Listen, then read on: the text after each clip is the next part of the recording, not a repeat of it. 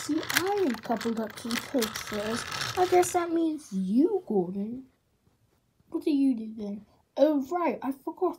You have to pull the trucks then. I hate you, Spencer. Boy, Percy. Yes, Gordon? Do you know where the trucks to fix the track and barrow are? Oh, yes. Let me get them for you right away.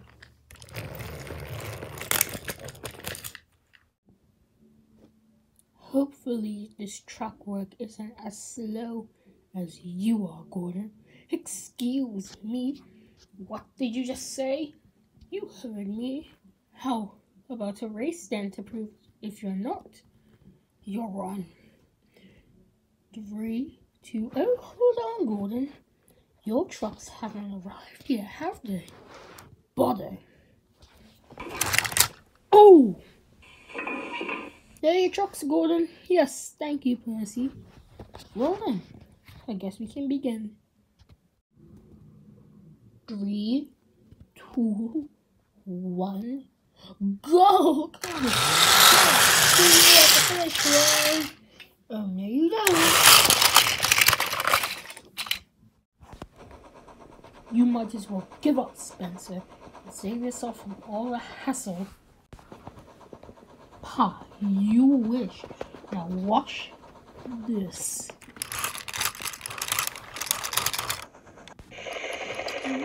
What? How are you doing, Spencer? I don't know, Gordon. The only thing I know is that you'll be last. Oh, bother. I have to catch up now. I have to get more speed.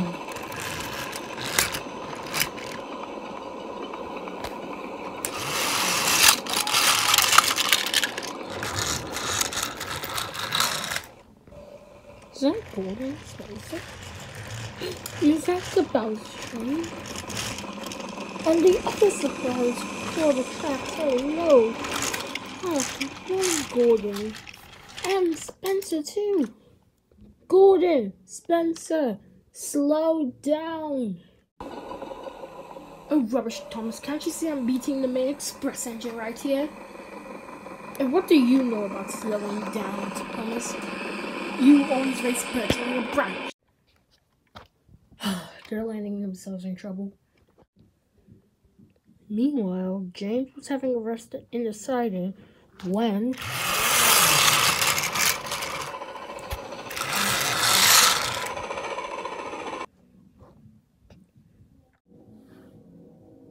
Gordon, Spencer, stop! The track ahead is not finished. Wait, what? Oh my god!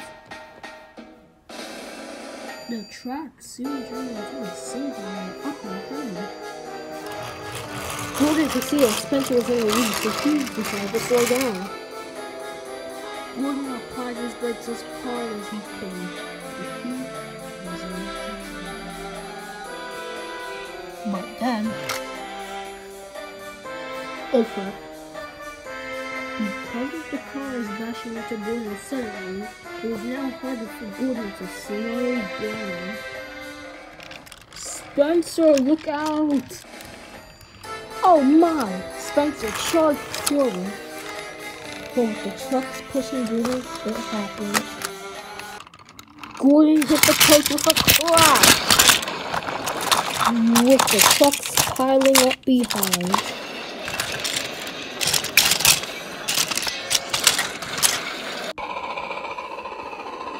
Spencer kept on going because when Gordon had hit the coach, the coupling between him and the coach had snapped, but Spencer kept on going.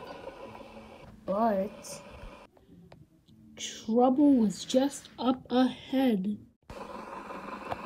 Oh God! Spencer applied his brakes, but it's too late. Get up front. Spencer just carefully and oh, the indignity. Fender and fireboxes. blistering ballast. Then James puffed in. These stupid engines should have not been racing. I agree, said a voice. The person with the voice stepped out of James's cab. I don't know what you two were thinking of when you were racing down the main line. You know better. We have speed limits for a reason. Now, thanks to you, almost all the workmen in the works coach are seriously injured. And also, you've also killed 6 of those workmen. Gordon and Spencer were still in their place. They would know for sure that they would have hurt some people inside the carriage. But killing 6? That was just another level for them. Neither engine said a word when they waited for the cranes to arrive. 2 days later, after the track and turntable were both fixed, Will got the honor of pulling Lars out of the shed. Ah, yes, you will be a perfect express engine, said the Fat Controller. Now, Will, take Lars to the works. Yes, sir, said Will. With that, he puffed away.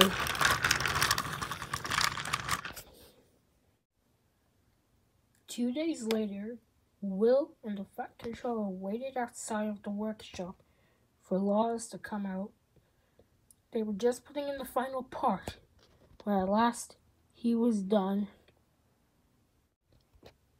Then, both engine and controller heard a loud shrill. Emerging out of the workshops was a brand new Lars.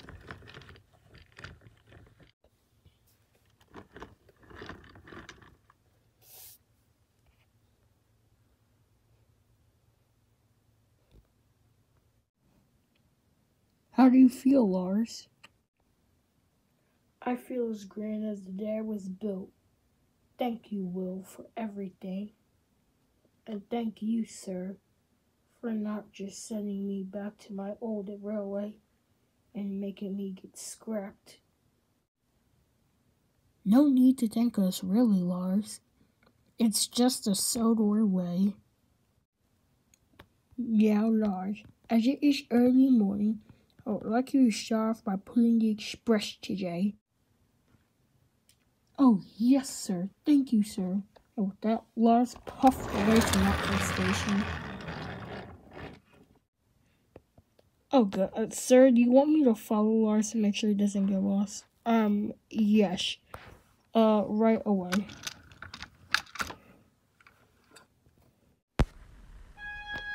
Lars proved well with the express, and the Fat Controller was keen to keep it clean railway.